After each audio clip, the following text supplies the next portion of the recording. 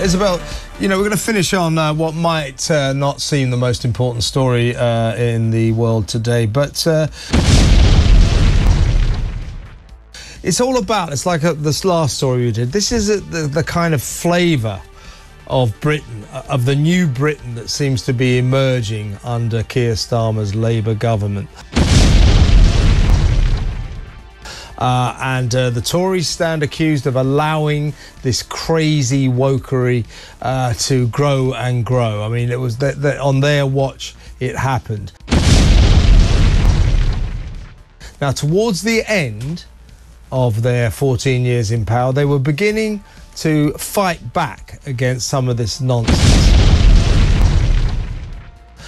Telling teachers, no, you can't just...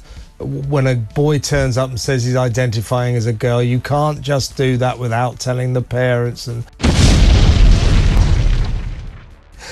well, that seems to be going for a Burton now, because the Labour are in now.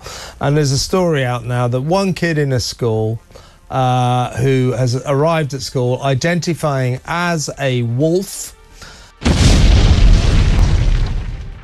Completely insane. What they should actually be doing is calling in social services. What is going on in that child's home, or the homes of children who are identifying as animals and coming into school? It strikes me that they're not being properly parented, and for other adults to indulge this is actually quite abusive.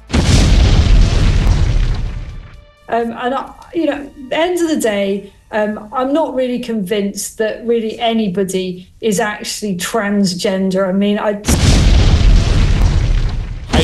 TV.